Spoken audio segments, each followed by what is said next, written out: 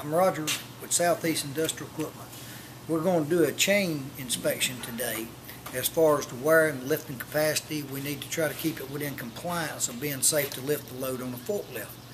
So what I'm going to do, I'm going to show you the distance between the two forks with our chain gauge that we have here. And I'm going to hold it up to the chain, and then I'm going to show you if it's out of compliance or if it's in compliance on these chains. All right. On this chain gauge that we have here from point to point, and there's different gauges settings on different size chains on your leaf chains. From point to point where we're at right here, we're on center to center of our pins.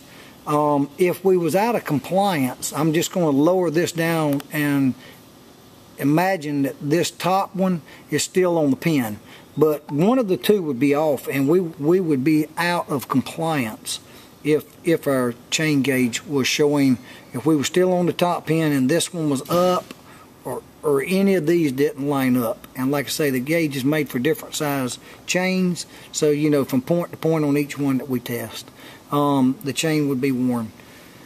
So then that would be the time to be replacing your chains.